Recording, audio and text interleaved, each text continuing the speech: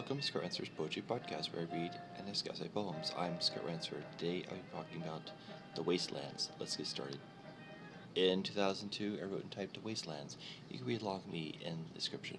The Wastelands. The land is waste and without life. The land has been dealt too much strife. The cactus dies as the sky does cry. There is no hope here. It all has died. The bones of the hares lie in waste. They are dead. They died in haste. The rain comes once again. It kills all that has ever been. The acid rain falls upon the plain. All that live are still looney sane. The rain will kill them all in time, most before he ends his rhyme. He hears them laugh, the looney sane, as they dance and die in the rain. They die with laughs and screams. He wishes it were all a dream. Land is waste and without life. Land has been dealt too much strife. All this comes from a single war, and sanity is gone forevermore.